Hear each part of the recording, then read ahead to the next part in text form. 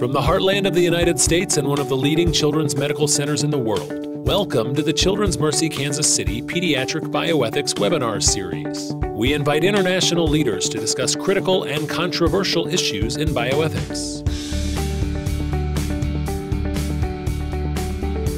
Now, from the Bioethics Conference Center on the Adele Hall campus, here's Dr. John Lantos. We're going to take the summer off, webinarly speaking, but we will be back in the fall with a whole range of topics.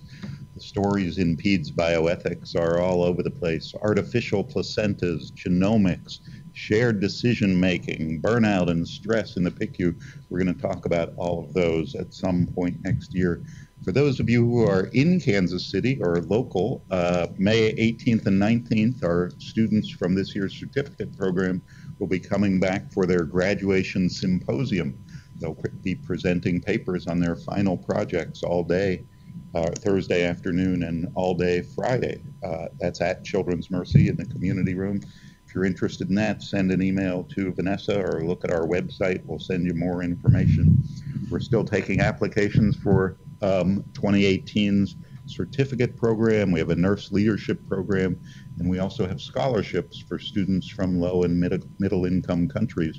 So if you're interested in learning more about those, go to our website, just type in Children's Mercy Bioethics Center in any of your search engines, and you'll find out more about that. For today's webinar, we are live tweeting during the webinar at hashtag IndiaPedsBioethics. For those of you on the webinar, here's how it works. If you haven't been here before, the speaker will speak for about 30-35 minutes.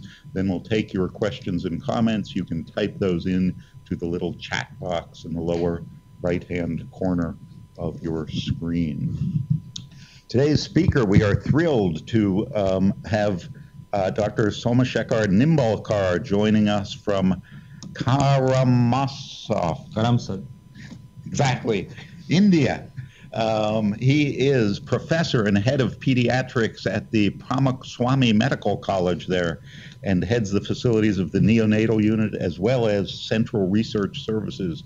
His CV and his LinkedIn page are daunting. He's done work in public health, work with low birth weight babies, early nutrition, children's immunization, pediatric emergencies, kangaroo care, therapeutic hypothermia, postpartum depression, and many other topics. And today, he is going to talk to us about some issues in end-of-life decisions, and also about an innovative project they're developing called Code Krishna. Welcome to Kansas City. Thank you, John, and thanks to the Pediatric Bioethics Center at Kansas. It's a pleasure to be here following the meeting in November last year, the first Pediatric Bioethics meeting in India, and we hope to do one next year too. I will want to discuss two things, and I'll try and get all the slides within half an hour, hopefully. And so we're going to talk about ethics and end-of-life decisions in India, and something called as Code Krishna that we have developed at our institute in Karamsad. Karamsad, by the way, is the birthplace of the first Home Minister of India, who's known as Sardar Vallabhbhai Patel. So our university is actually Sardar Patel University. This doesn't work. Should work. Nope, not advancing. Not advancing, okay. So while this gets done, we are going to talk about something called as discharge against medical advice, and that how it relates to ethics and end-of-life decisions for India. So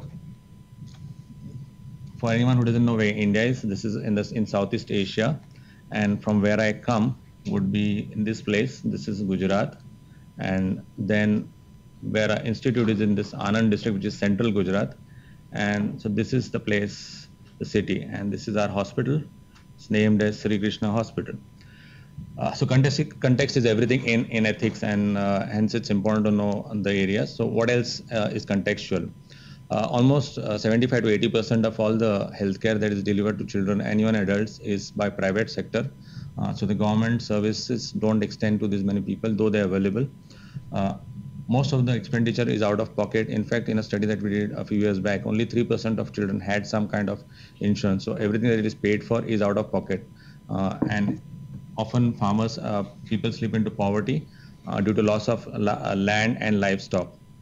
Public services sectors are often understaffed, under-resourced, overburdened, and provide poor quality of care. And this is one of the main reasons why people don't seek these sector services, although they are available within the same vicinity. Every parent prefers better quality of care, especially for their children, as compared to their own selves. For ethical decisions in clinical practice, there are no ethical committees available in most institutions. Most institutions have had a binding to do research committees, and so many would have them, but clinical ethics committees are almost non-existent. One of the things is because when patients run out of money, they often refer to the public sector by the private sector. So the question that we wanted to discuss is DAMA end of life decision. So what happens in DAMA? DAMA is discharge against medical advice when the patients or the relatives would take the child away from the hospital and stop the treatment midway before the child gets better and before the treatment is completed. And there are various reasons why that happens. It's quite common. Like in our NICU, we have almost 25% being taken DAMA, but there are hardly any studies on it. So if you look at for data for DAMA decisions, why people take DAMA, in children there are only about 3 studies so far, and that's a very minimal, and one of them is ours. One is from Lucknow, which is from a pediatric center. One is from West Bengal. It's mainly related to the emergency department, so includes adults too. And the one which I'm going to talk about a little is the one which we did. It's a qualitative study that we did in an ICU. Coming to the Lucknow study, it was mainly conducted by the pediatric residents, I think as a part of his thesis or his dissertation. It was an administered questionnaire to the patients who were leaving the hospital against medical advice. It's a very large hospital. Big University Hospital has around 4,000 plus admissions in the 1 year that they studied it. And they looked at children from above 1 year of age to 12 years of age. About 5% or 6% of admissions went DAMA. And most of them had DAMA or went against medical advice in the first 2 days of life. And most patients were admitted on an average across all the patients that went DAMA, about 5% of them, about for 3.5 days. Most of the time, the father made the decision of taking the baby DAMA. And remember, these are pediatric patients. Most respondents said that they took the patient DAMA because it was taken in favor of the family. It is not explained as to why, but I would reason out that family was getting affected because of hospitalization of the kid, and hence the child was taken DAMA. Most would have taken it home. This is in Lucknow, and this is central India. They would decide, from the time they decide to take DAMA, what happens is then somebody tries to counsel them. The doctors would counsel them saying that we should not take these people DAMA, you should complete the treatment. But generally that fails, and usually within 6 hours from the time the person expresses that he wants to go DAMA, the patient would be out of the hospital. One of the reasons what they said was financial reason. Second was a low probability of survival or perceived terminal illness. So this is something which I would want everyone to remember. Low probability of survival or perceived terminal illness, or what is known often as futility. Other reasons were also dissatisfaction with hospital care and family commitments. Now these are just about 4 reasons also why they went DAMA: financial, low probability of survival, futility, dissatisfaction with hospital care, and family commitments. And they did statistics which showed that if the child was a female, it was more likely to be taken DAMA. And if the child that was taken DAMA was a male, then he went probably to another hospital. And so that's how it went. What they said, that there should be financial, rural families with low parental education were more likely to avail DAMA, especially for a female patient. And trying in the first 2 days of hospital admission to try and prevent DAMA by counseling or talking to the parents would help. And also financial support needs to be provided. This is what this study said, and it is important to remember this because we addressed almost all this in our study, though we did not do it intentionally. We did a study which is slightly different from that study. We looked at it was a more of a qualitative study. We didn't look at large numbers. It was the neonatal population as compared to the pediatric population in the Lucknow study. Neonates, as we all know, if they get discharged, they're more likely to die than a pediatric patient who might get discharged. Was conducted months after discharge. So it was intentionally done months after discharge, something like 6 months to 1 year after discharge, because we also have the process of asking the patient why he went DAMA, but often the parents in a hurry wanting to get out would tell them it's affordability, etc., and they would not give the real reason. So if you go down 6 months down the line, we thought that we might get the real reasons. And it was interviewed by a person who was not treating the child. And again, it was similarly that we had more males admitted than females, though discharge-wise there was no difference. So we eliminated the financial burden. Every patient that wanted to go down was counseled. There was financial counseling done, full support of that, afforded by the hospital. So anyone who was going Dama would actually not have had to pay all fees or would not have to face any burden if the person stayed in the hospital. So that financial thing was taken out, financial thing for hospital treatment. So this was an actual effort by the social workers and not the residents. So the social workers and the hospital staff did this. And if the patient still went, then a full return discharge was given to the patient. So almost a quarter went away. Of the 454 babies that were admitted over a year period, 25% went Dama. So it's a large number of babies. We chose about 50 of these babies within a 50 kilometers to look at, to interview. And in-depth interviews were conducted of all these 50 babies. And of the quarter that went away, 1/3 of them went away on the first day. So not even 48 hours, most of them went away on the first day itself. So these were the threads. This is a percentage wise. It's a very small study, 50 numbers. So we should not look at it in terms of quantitative terms, but in terms of what are the reasons. Again, non-affordability trumps everything. Then there would be no improvement. Then there would be poor prognosis. And then there's something called as bad behavior of peer or personnel, which is actually not bad behavior, but probably trying to hide the remaining reasons within this. Putting it in a chart, it tells you that almost about 30% is because of these reasons. We'll just look at what people said about it. They said that I paid 35,000 rupees and then they still spoiled the case. So what is the point in being there if there is no improvement? So again, kind of futility. This baby was probably a smaller baby who was going to improve, and we couldn't discharge a smaller baby out of the NICU, and the baby had to gain weight. But the parents were not ready to stay in the hospital till the weight gain was adequate for survival after discharge, because that would involve a lot of time. Another patient said there was no reason of money. These are patient's words translated from Gujarati. We are ready to pay any charges for the baby, but his brain is not working. That means if he had survived, its effect would have been lifelong. Doctors tried their best.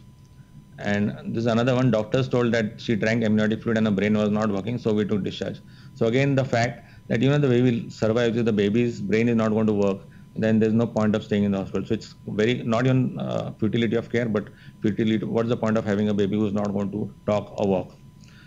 Again, this is something which is very unique to India. People insist that you give guarantee on the life of the baby. That if I this is very simple. If I spend 2 to 5 lakhs of money, your product has to be good. It shouldn't die.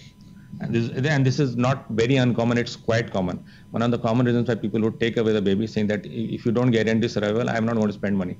Because money coming out of their pocket, which is from a small pie, which is taking money away from the rest of the family.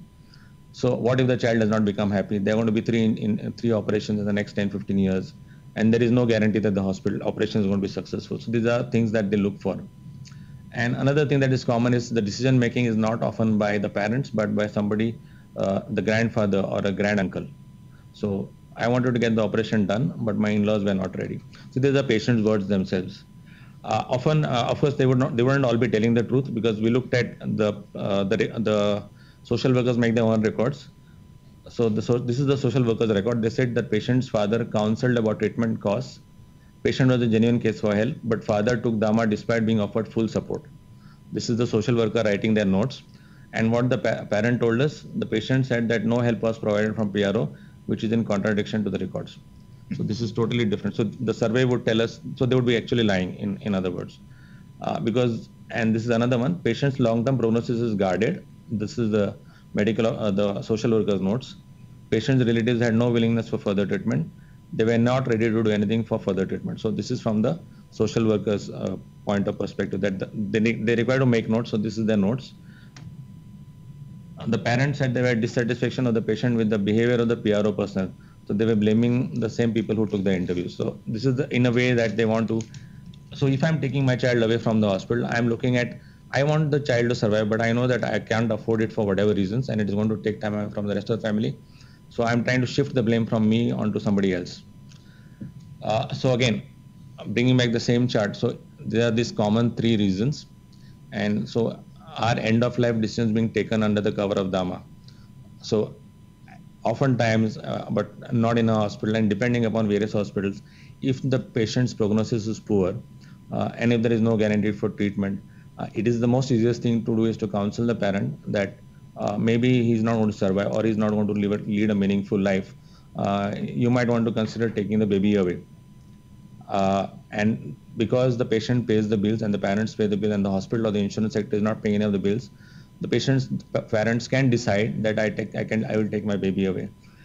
So it takes away the need for any kind of clinical ethics committees. So you don't have to make a decision to whether to. So this is kind of not a very good way, because, and even if there were clinical ethics committees, it would require at least a few people to get together, and overall the amount of resources that are available in any place are very limited. Like our institute has around 150 students intake per year, but the total amount of faculty would be around maybe 100, 120. So this faculty includes the one giving clinical care as well as doing teaching. Like in a typical American hospital, for a student intake of around 200, I think it would have around 1,000 faculty, and all of them would have distributed kind of responses. And so the number of people available to do any work is always going to be less. So maybe that's one way that it happens. So there are rules available, there are ethical guidelines, but they are often not followed. The Medical Council of India, the thing which looks after ethics in India, has specifically mentioned that a team of doctors can make a thing about withdrawal of support, and it would require at least 3 people to get together and decide. And this does not happen. There are guidelines by Indian Critical Care Society for Medicine, which also has similar guidelines. There's an Organ Transplantation Act, which also has similar guidelines. But these are more specific to organ transplantation, etc., and they are often not followed or utilized, because one of the easiest way is actually Dama, and this applies not only. My study is related to kids and neonates, but it can apply to even adults. It wouldn't change. A quick question on that. That says even after death, devices sustain cardiopulmonary function even after death. Is that about brain death? Or yeah, it's about brain death. So this thing talks about, so this is even after that, if you have to, so this is related to the Organ Transplantation Act mainly. Okay. And so there is a lot of legal stuff which is there related to withdrawal of support, but it's not very clear. And nobody really wants to take a chance of being the first into the court case and being decided like, why did you pull the wires away? There would be occasionally people who do it, but it's not commonplace to do it. Best and the easiest way is to probably get the parents to say that we don't want to continue treatment, and that's the most common way that it is done. That brings to me my next set of slides. I think I got 15 minutes more, and so this is something which is very local and which has happened in our place. What is called as Code Krishna. This is something which happens after death of a person, and it extends throughout the institution and not only for kids or children. Just a disclaimer that I don't believe in an existence of a supreme being that one can pray to and solve our problems. So you should take it in that context. Okay.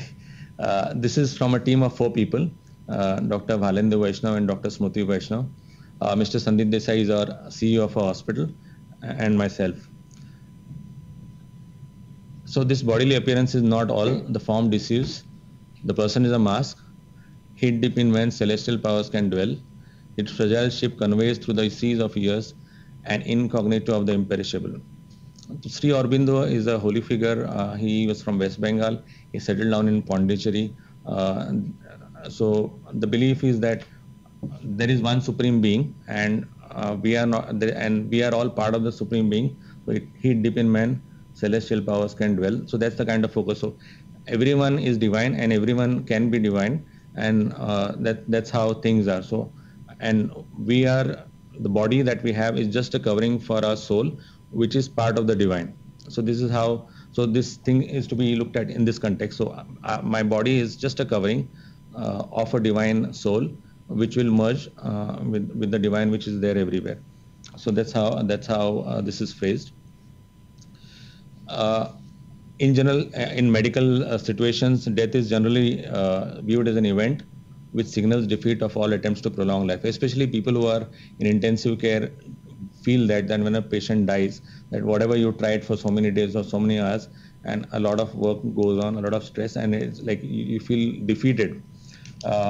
But that may not be for the family, and they don't look at it in the same way. They would look at as somebody being attached to them, somebody in their life passing away, and they are entering a period of grief. So when a death occurs, the treating family enters into the grieving period, while the treating physicians have a sense of defeat and a sense of loss of purpose, which affects them.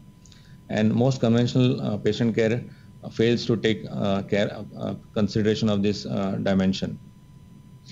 And it's important that we need to have systemic training and sensitization of the doctors and the nurses to make this an integral part of the healthcare that we provide. So that's the idea behind devising something like this. So what happens? It's a creation of a silent and a solemn ambience amidst an action-packed environment of critical care unit at the moments of patient death, by offering a collective prayer, a floral tribute, and observing silence by the healthcare team together with the family members. So it kind of improves the way in which the bereavement begins, or the grieving process begins for the relatives.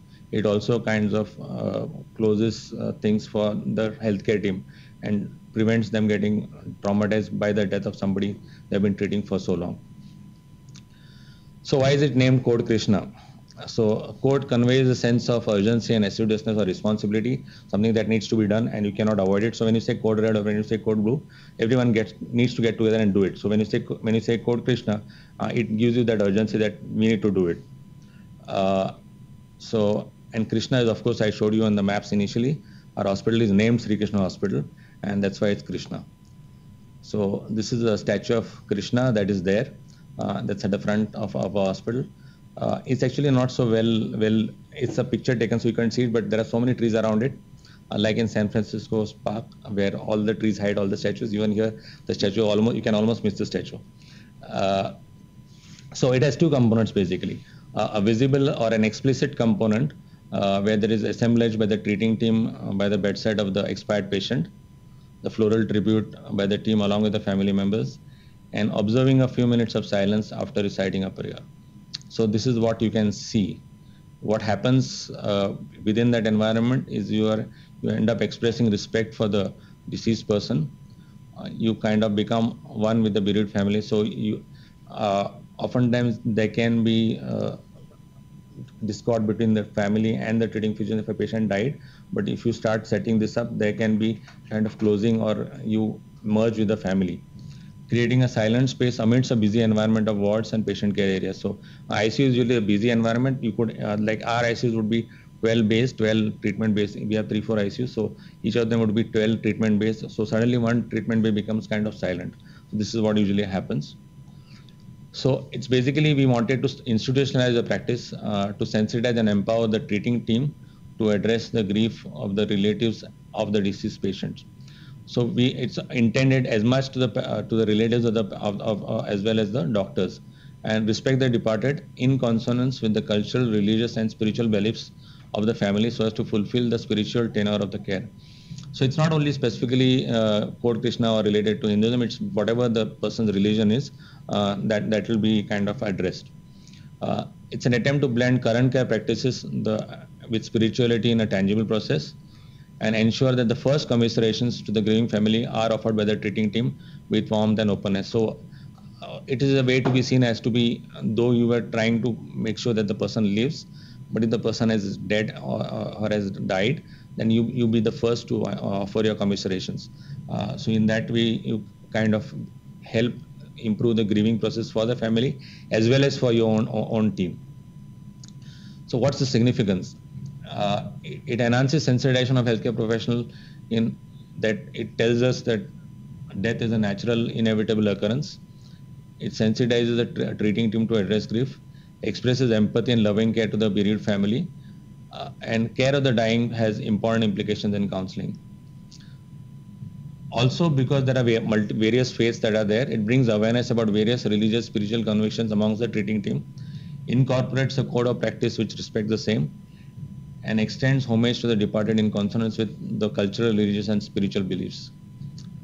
So there are people that when a person is dead, and various beliefs have different belief systems for what happens to a person after he is dead. So he tries to evolve that kind of for that particular family. So you need to have an idea of what various faiths believe in also.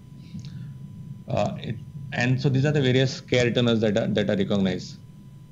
It enhances physical comfort by talking to the family. It provides emotional support by being there. Spiritual care tenor can be considered by providing access to spiritual support or to the patients. Culturally and spiritually appropriate. So culturally and so depending upon what the faith is, your things that are there at the bedside would change. So it's an appropriate milieu for the aggrieved family. And it also symbolizes the commitment of the institution. So now the 4 people that I mentioned in the initial as the people who need get credited to was the CEO. So the CEO is part of the process which kind of institutionalized. So it already has a buy-in from the higher management of the institution. So what we achieve that again we feel that and our experience has been not only that what we believe that it recognizes, respects and supports the human feelings. It has already set into practice a paradigm which respects the collaborative wisdom of care based upon scientific, social, spiritual and cultural understanding about the process of death. And we try in our own ways to bridge the gap between materialistic and non-materialistic dimensions of care. India as a whole and for many centuries has been less materialistic, so a lot of people would become what are called as yogis, or they would just kind of give up everything and go to the jungles or go to the mountains. So that has always been there, and so this is some way tries to bring that in. So very important is the last line. It ensures a semblance of care to the departed soul for the believers. So even for the people who don't believe, it's still the same. We try and bring that process to everyone. So how did we go about it? It was conceptualized and initiated by a group of validated doctors under the guidance of a CEO. We carried out various training sessions. So this was not that we just started off. We devised what is called Krishna. Then we got all our and we have residents, nurses. So we had various training sessions for nurses, doctors, and all other staff members as to what Code Krishna is, how it will happen. It was done in a process way, and then after that we began practicing Code Krishna. So it was kind of a program which we planned, trained everyone, and then now we are executing. So we have a very clear-cut process. So the step 1 is declaration of death and explaining patients' relatives about Code Krishna practice. Information given to the healthcare team for the availability. So one explaining the patient's care relatives. Then so there might be 1 or 2 residents at the patient's bedside, or one treating physician. There would be other team members that may not be available there. So if an oncology patient has died in a surgical ICU, the surgeon might be there, but the oncologist may not be there. So the information to the oncologist on other related healthcare is also given that so and so person has died. So they would come there. Preparation of the deceased soul and veneration train is done prior to the event. So assemblage is made to perform last office rituals. Then there's also a official letter of condolence signed by the in charge or any member of the team. Usually the primary treating care physician signs that letter. And after that, a phone call is made by any member of the team after 2 weeks to overcome grief, empathy, and extending help in a matter of certificate. So right from announcing death to the rest of the team members, asking whether we can do Code Krishna, doing the process, signing a letter of condolence, and doing a follow-up call 2 weeks later. So it's not just one event that happens at the bedside. There's something that follows up after it also. So there's a checklist, like all checklists that have been used everywhere. So again, whether this has happened, so whatever I said earlier, so relatives explained, consent taken for the same. So we don't do it without consent. Ensure presence of healthcare team, fulfillment of the spiritual and religious needs of the patient, as well as the relatives to the extent possible. So they might want a song played of people. They might want to bring someone from outside, a priest from outside. They might want to do it, and so on and so forth. So whatever they want is done. Maintain dignity and respect of the deceased body as per the hospital policy. We have what is called as a humane care chairman. So as I head the research group, I'm a chairman of the research group. We have what are called as humane care. Then there is evidence-based care. So there are various groups, and one of them is a humane care group, and Dr. Vaishnav is chairman of the human care, and check whether a letter of condolence is being given. So This is the treating physician and other support staff. So this is nurses. So this is Krishna, and this is one of the books. This is another saint, flowers. So physician leads it usually, but it is not binding. So if the physician does not want to lead it, it's okay, but somebody else who leads it.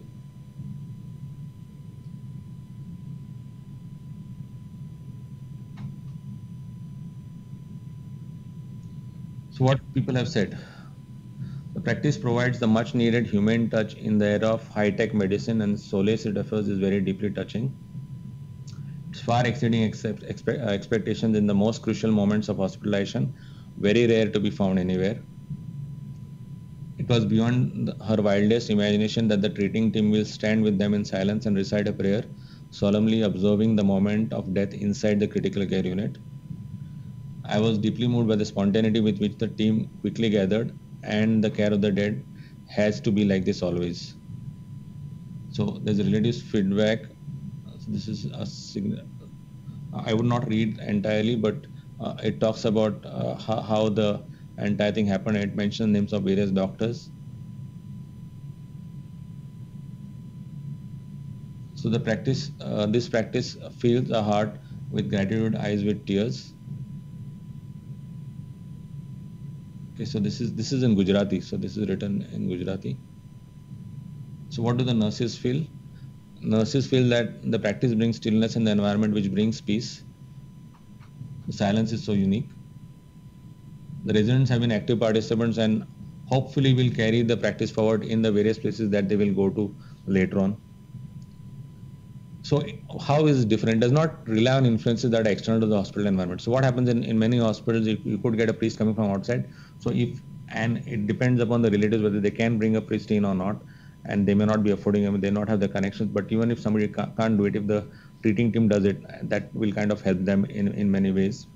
So it attempts to provide components of spiritual tenor, and in many ways, even if physicians themselves may not be a believing kind, they might end up becoming a little bit spiritual because of this process. So I may not be a person who believes in God, but due to this process over a period of time, I might not believe in God, but at least I'll kind of understand what other people feel. So it kind of trains people who are not believers into how you should behave with believers. So that's important, and that training is not that a part of any curriculum.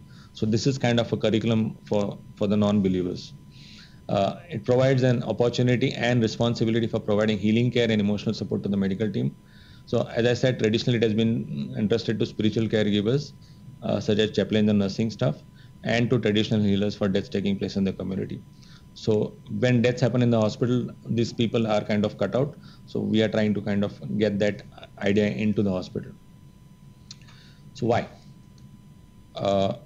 It fulfills the responsibility to provide support and care appropriate to the emotional fabric of grieving families. It brings about synthesis of material and non-material dimensions of care within the framework of a modern hospital. So in a word, that's what we owe to our patients, our students, and truly to ourselves. So what are the challenges faced? As I said, we are under-resourced mostly, and so nurses, even in the ICUs, we don't have the same, probably what the West has, the number of nurses. So it requires multitasking for nurses. Engagement of the healthcare team with core functions, we are trying to get it to do something else. There might be hesitance or unwillingness of some of the relatives, so they are not exactly sure. So many of them would not be religious, or may be religious but may not think that this is done in a appropriate way, so there might be hesitation on that part. There can be unavailability of flowers, practical stuff. If death occurs during night time, everyone may not be there, so something happens at 2 a.m. in the night, you may not get all the treating team over there. And so they might, and if at that point of time when the death occurs, if there are some other serious patients in the ICU, you obviously cannot get everyone there because the other patients need care at the same time. So this is something which will happen on an ongoing basis and which will always be there. And I don't think we can take care of these challenges, and these are going to be there. So we should be aware that these things are going to be there and maybe work out in whatever way we can. So spiritual tenor of care is ingrained in all human beings, and this kind of allows us to get it out of whoever is involved. It's an institutional protocol based on principles of integral health, and it can fulfill obligations of the medical profession in serving non-materialistic yet tangible deeply rooted needs of the society in end-of-life situations. So this is what we don't usually look at, but this is something which this practice kind of allows us to have. And also very important for healthcare professionals to overcome their own suppressed grief, reflect on meaning of life, and prevent desensitization to death events. So we need to get sensitized to death events, and at the same time, if we are very overly sensitized, maybe we may not get too damaged by a lot of deaths that are happening in the ICU. I know that if a lot of deaths happen in ICUs, the nurses and the doctors do have a lot of burnout, and this is one way in which it can probably be taken care of. These are the various references, and thank you very much. Thank you. Didn't think you could do it in 35 minutes. But I'm fast. So many questions. Let me remind people online, if you have a question or a comment, type it in that little chat box in the lower right-hand corner of your screen. We can read those out here in the studio. Let me start with one about Dhamma. You gave all the reasons why parents wanted to leave, but is it always the case that it is against medical advice, or are there sometimes situations where the doctors are actually recommending that the patient go home, and Dhamma is just the legal means to accomplish that? Yes. So it is not always that the patient wants to go on their own. So it is often also that, and we don't know. I don't know the exact percentages, but if it is likely that the patient is not going to do well, and we know that the patient is not going to survive. Often the doctor would tell them that we know that the patient is not going to live, or patient is going to have a very bad life in the future. They would not tell them to take the patient away straight away, but they would tell them that this is what is going to happen. Because the patient is paying and it is not related to insurance, if the patient stays and the patient pays, the hospital will earn definitely. So it is not in the hospital's best interest to say that you take the patient home, Dhamma. So it is generally, so this is in a private setups where it is not in the hospital's best interest. Now you change the situation to a public hospital where the patient is there and the situation is the same. Now in the public health scenario, it's going to be different. I have maybe 20, 30 beds, all of them are full. I have 10 ventilators, all of them are full. And if this patient is occupying a ventilator which is not, which is to me is useless because the patient is not going to survive or is going to lead a bad life, that patient taking that relative taking that patient away allows me to use that ventilator to someone who might require it more and who might survive. So depending upon which sector you're in, it differs. If I know that the patient cannot afford, then I can tell them that this is in this fashion and you can decide what you want to do. In public sector, it has been said, especially the emergency paper that I mentioned, it talks about how residents might chase the patients away because they don't want an additional responsibility in the hospital. So it can and does happen, but I'm sure nobody's going to talk about it. And if a patient is on a ventilator, if a baby is on a ventilator and you discharge them and stop the ventilator, many of them will not make it home, right? They will die. They would die on the way mostly, or they would go home and die. And we have had incidences where we have said that you shouldn't take the patient home. Like there have been 1.1 kg newborn preterm baby, very likely to survive with routine care, but because parents for whatever reason decided to take them home, and generally in our setup we would say like, please don't take home, stay here, and they would, and if you take the patient home you'll die. They have taken them home away, but our residents have kind of phoned them recently, and what has happened? So like some babies have survived, and they said you told us that baby will die, but baby has not died, so you are wrong. So that in a way it has been good, but I fear that if a patient goes home and does not receive proper care, he might survive, but he might end up with more poorer neurological outcome than would have happened in the hospital. Right. So that's one thing. So they may not die, but that's my worst fear. If the patient dies, it's still at least the patient is dead. But if the patient has survived, they might often survive with neurological deficits, which they may not have had in the hospital. Yeah. So which is bad. And one quick question about the code Krishna. All the pictures you showed were adults. Yeah, all the pictures that showed were adults. This is used in children. No, this and is in babies children as well? Yeah. So before Code Krishna came in, this was I think about 7-8 years ago. We have done this when patients have requested, not as a hospital policy, but when patients have requested, we have had them come and sang their religious songs, got a priest inside. I trained in Goa, so Goa has a lot of Catholic population. So even there, I've had people getting baptized in the NICU and then dying. So it does happen. If the relatives request it, it definitely is allowed by most hospitals. But this is like specifically from the hospital side we're doing it. And who offers the prayer? Is it so an ICU attending? So in this one, it was the ICU attending, but it could be usually many of them would know their prayers. Most of them would know their prayers. And so it's usually the nurses or the ICU attending that do it. Brian, and remember, people online, if you have questions, type them in. We'll start to read those out in a minute. Dr. Nimbalkar, that was a moving presentation, and for some people it might even be provocative. I have a couple of observations, and I would value your input as to whether I'm thinking along the right lines or not. First, it appears that this is emanating from a very communitarian orientation in India. That is, the care and concern of the family and the community prevails sometimes at the expense of the individual. And I'd like you to elaborate on that, if that in fact is true. And secondly, with the Code Krishna, what you present is an absolutely parallel, if not the same model of palliative care integration in Western medicine. But how you present it suggests that one need not have a palliative care service. And I would appreciate your comments on those. Yeah, coming to the first one, the community perspective. Now, I think that's typically Indian as compared to the American perspective. And American individual perspective is much more valued, and individual stands foremost. While in India, it's not only that it has been usually a shared kind of approach of everything. And so that's one. And I don't think it's necessarily only because it's a community perspective.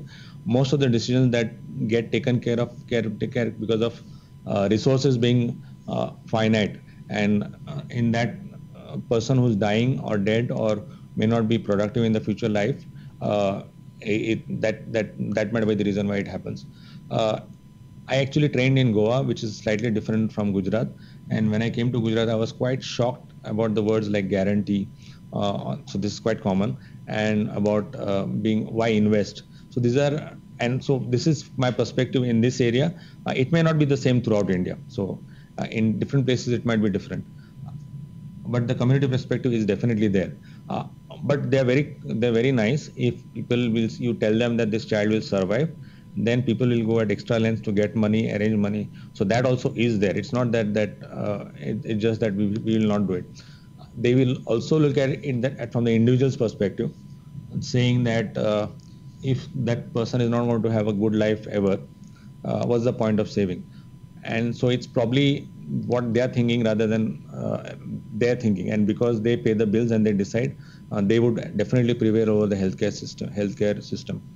I had a different experience about 10 years back, and I would like to explain this. We were treating a child called as, say, A. He was a GB syndrome, Guillain-Barré syndrome, and he was I think 4 or 5 years old, got admitted, and then about 7-8 days, he was on a ventilator.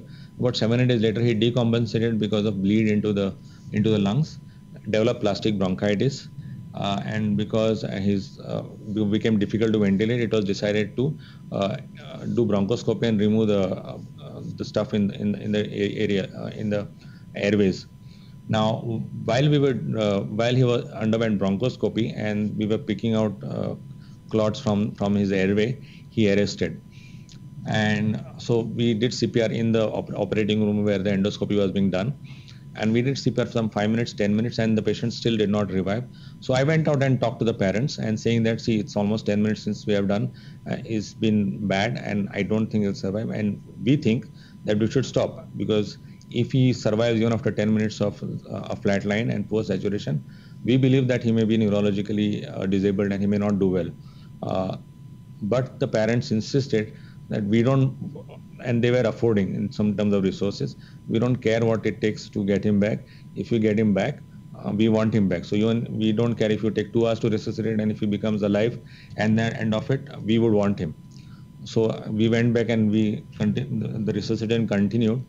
A patient came out, he remained in bad shock for a couple of days, remained on the ventilator, survived, stayed for a total of 6 months in the hospital, was discharged on a wheelchair, and was very poor neurologically.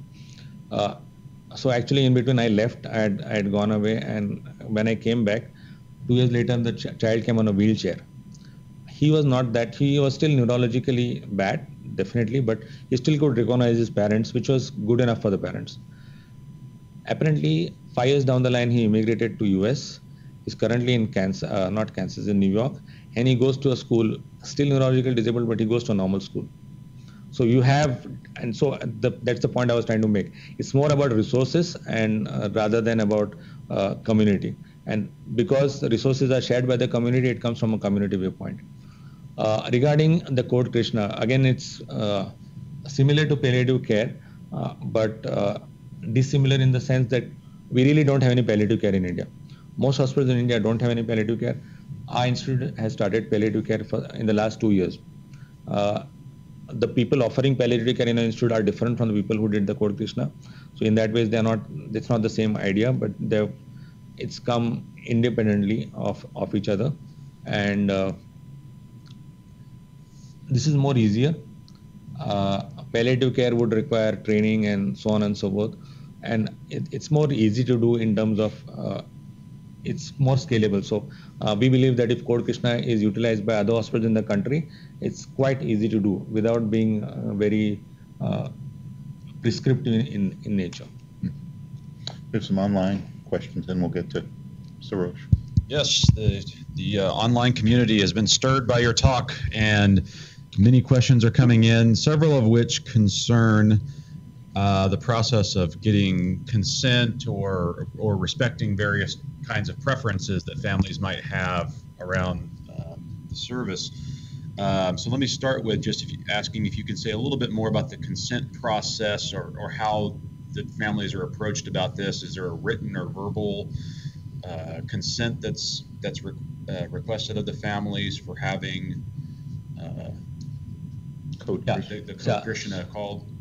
So the code Krishna consent is taken by talking to the relatives who are there, and it's more of a verbal consent initially because it's going to be, we're going to ask them what they want. So in one of the pictures you saw Sai Baba's picture, so they will decide what to get, and if they decide not to do it, if they don't consent, they are not going to be there. So there's no point in doing it if they are not there. The family needs to be there for the process to occur. It's not just for the doctors, so it's not like so if the family is not going to be part of it, it's not going to matter. So obviously the consent is going to be integral part of doing it. We can't do it without consent, and it's more important because they can bring their own ideas to it, what songs they want to be, what kind of prayer they want, what kind of flowers they want, what kind of pictures they want, what book they want, because even within our community there will be different sects having different behaviors or different ideas about things, so they need to bring that to the table, and without consent obviously that's not going to be possible. Okay, so that gets into the next question, which I think is, we could put at the largest level, about religious diversity. And so what if you had a family, Muslim family, or someone who wouldn't want so we had a Muslim, I showed a picture of a Muslim family, so there was a Muslim family, and so you could definitely get, if somebody wants to say the prayer there, they could sing it, or you could get somebody from outside to do it. So that's not a problem. So we have had Hindu, Muslim and Catholic so far. Mm-hmm. So these three are the main regions which are there, and among Hindus and Muslims, so if they have different sects, they have their own, so that's not a problem. Suresh?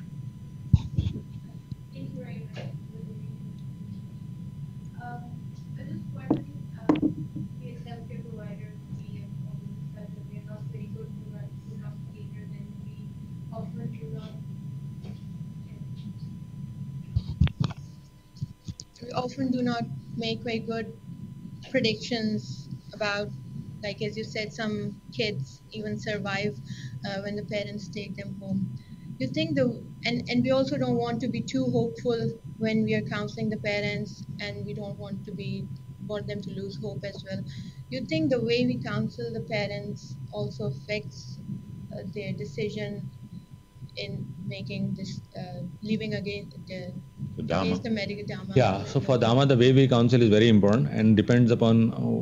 So it's obviously very important. It's very difficult to get to what you want to do, and it's very important the way we counsel.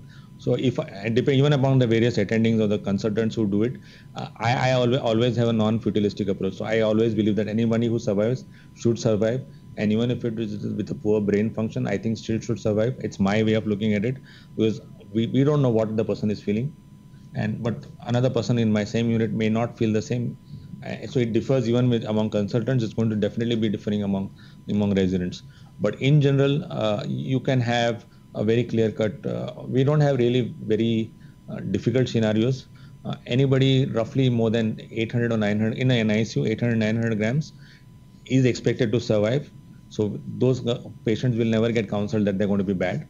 So that is out of question. So somebody less than 700 grams in our unit wouldn't survive. So you tell them survival chances in our unit. For brain damage, we always almost suggest for birth asphyxias that we should do a MRI scan. That will tell us, and MRI is very good at prognosticating brain damage in the future. Not about survival, but about at least brain damage in the future. And ventilation parameters related to healthcare will tell you about what might happen to the lungs. So we may not be very good prognosticators, but you can definitely, it depends upon the unit policy. You should err on the policy of better survival rather than poorer survival. But given the fact in public sector enterprises where that would add to your burden, you might decide to prognosticate in a different way. It's always going to be a double-edged sword. Okay, so going back to the religious diversity kind of angle here, you made it clear that you're trying to accommodate the particular beliefs of the patient and family. What about the healthcare workers? Someone's asking, so when you seek the availability of people for a code Krishna, does that come into play? Is there like a statement of which perspective, which religious tradition will be there? And I'm thinking from, I know some people who would feel very uncomfortable going to a distinctly different religious tradition. So I'm wondering if that's ever an issue of conflict or... So that's something very important that you said, and actually coming from India, it makes it different because the dominant religion, 80-85% is actually Hinduism, and as a religion, it's very accommodating. So a Hindu will go to a church, will go to a mosque, will go to anywhere you ask him to go, and he'll come back because he believes that there's a soul and there's a single. So because the majority of people are like that, it's not going to be a problem. And if somebody wants to excuse himself or herself, the healthcare provider, from the situation, it's all right. You can just decide not to be there. So you can always say you're busy doing something else, and that's not going to be a problem. Right. Another question, Dr. Nimbalkar, really based on the exceptional case that you gave with regard to the child who survived anoxic brain injury and relocated to New York and is living a life that is of value to both he and his parents.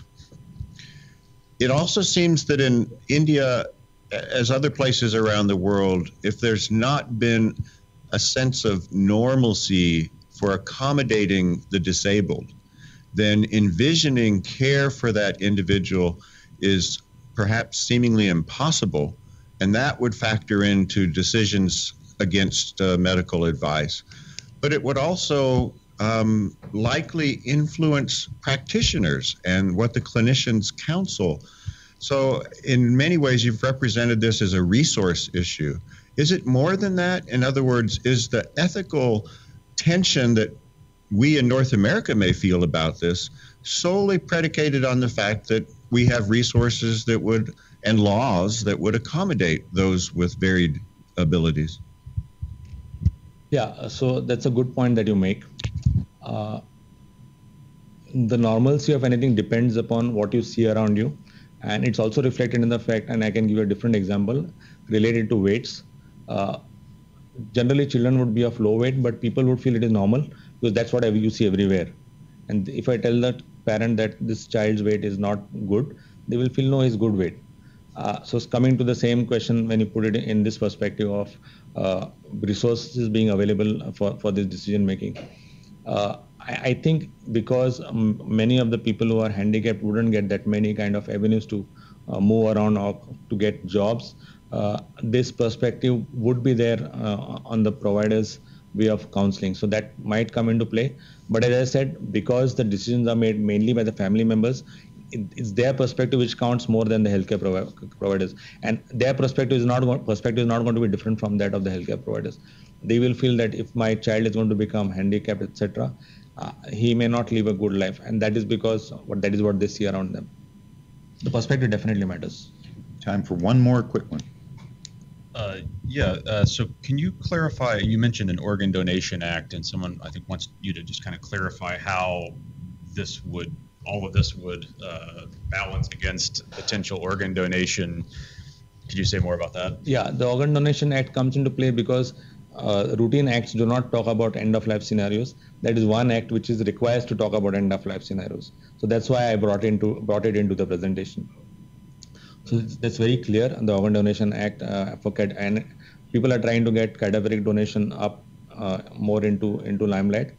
And there have been quite a few successful organ donations that have been done recently. There's actually even a movie made on one organ donation where I think people moved a heart or a kidney at a heart, I think from Chennai to Bangalore in a 2-hour period or something like that. So the reason is because the laws are around that are very clear, but they still don't apply to general end-of-life questions. So we need to stop. Thank you so much for coming all the way from Gujarat to speak to our group here in Kansas City. We are eager to develop collaborations with people around the globe. We've had many students from India, so if some of you are watching and would like to participate in our online pediatric bioethics certificate program, go to our website, www.cmh.edu/CMBC. or just put Children's Mercy Bioethics Center into your search engine and you can find out more about that. Thank you so much. Thank you very much. Thanks a lot.